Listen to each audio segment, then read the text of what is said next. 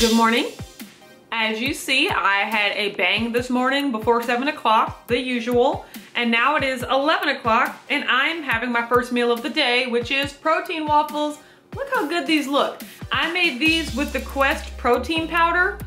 Like literally all you need is a scoop of protein powder, a teaspoon of baking powder, an egg, and a splash of almond milk, and they came out perfectly. So I'm having these with 2 tablespoons of butter. There's no fat in these basically at all, so I definitely upped the butter so that I can have some fat. Finger looking good, might I add.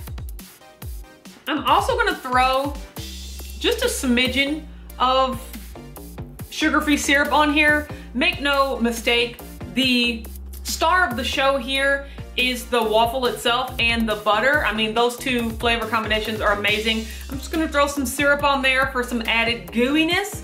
And I think that's all I'm gonna have for right now. For some reason, I'm really in the mood for waffles. I still have my tuna, I still have my nachos. Today is gonna be a great day.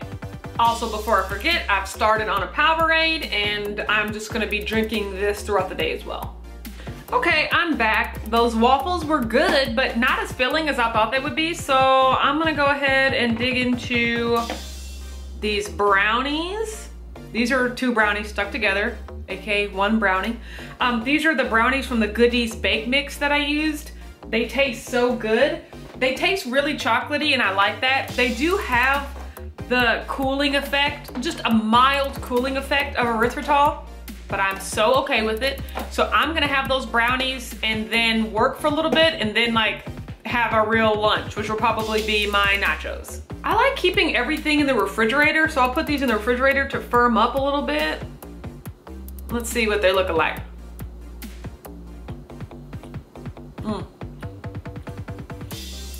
Just really good, really melty. I like them. All right, so it's noon and like, for some reason, I'm still hungry. So I'm gonna go ahead and make my nachos now. So look at all the stuff I have. In this bowl, we have 4 ounces of ground beef. I'm gonna add nothing because I can't open the lettuce. 20 grams of chopped onion. Sprinkling of jalapeno. An ounce of taco cheese. Now normally I like to shred my own cheese, but I just was not in the mood yesterday, so it be like that sometimes. Some hot sauce. A dollop of sour cream. And then the star of the show, Quest chips. Here's a chip. You can see it.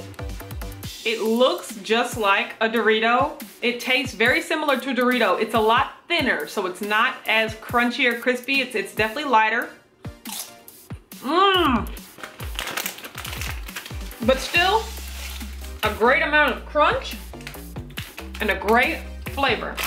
So I just dumped the bag on top of there. And nachos we have. So I'm gonna eat this and then I'm gonna chew gum so that I can be done eating for the time being. And then I'm gonna get back to work. Look at this. Oh yeah. Okay, I am back and it's time for my afternoon snack, which has become this passion tea from Tazo. Oh my gosh, you have heard me talking about it on my Instagram. I am obsessed.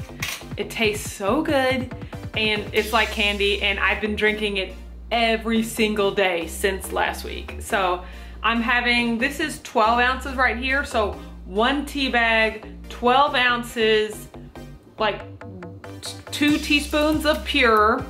And so I'm gonna hit that with a half a tube of Zip Fizz like my girl Chella, aka Foodie Turned Sleevey does. Now this is my first time doing this. Normally I just have it with the pure and a tablespoon of heavy cream, but I'm also gonna throw in some Zip Fizz to see how that works.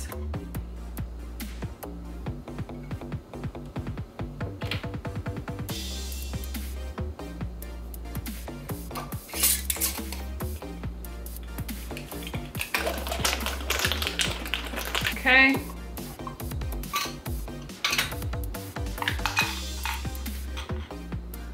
what it looks like. Creamy and delicious. Let's have a taste.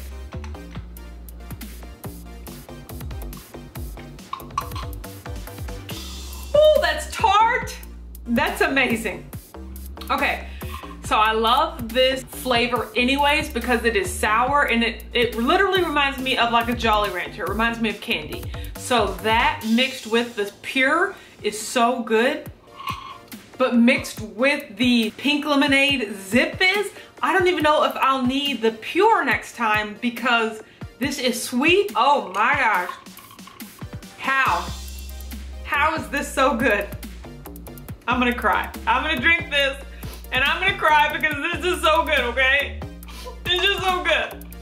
All right, it is dinner time, a little later than I like to eat, but we're still doing okay. So for dinner, I am having more tuna because it's delicious, and then just dessert, no side this week. Okay, so right here we have 85 grams of tuna.